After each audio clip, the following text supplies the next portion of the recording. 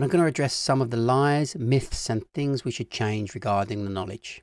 My name is Dean Warrington. I have been involved with the knowledge of London one way or another since 1994. I am a licensed London taxi driver as well as the founder of Wizan Knowledge School.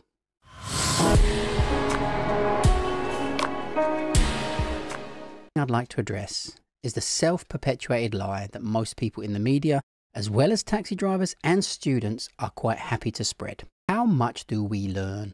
Whenever you see this issue raised, it nearly always comes with the answer of around 28,000 roads and every bar, restaurant, club and place of interest is learnt. So let's make this absolutely clear. That is completely untrue. One thing is true. The longer you do the knowledge for, the more you will need to learn.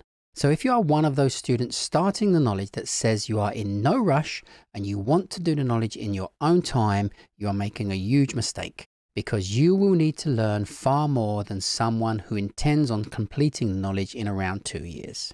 When you learn the Blue Book runs currently, which is 320 runs, originally was 468, it was later reduced to 400 before being reduced again to 320. You will be learning around 3,500 roads. This will be your largest single intake of road names on your whole journey through the knowledge. If you double this amount to 7,000 roads by the time you have finished the knowledge, I would be extremely surprised. So my educated supposition is we learn less than 7,000 roads. This is 75% less than we are being told. So I think maybe to impress people, we're all getting caught up in an exaggerated concept of what we need to learn.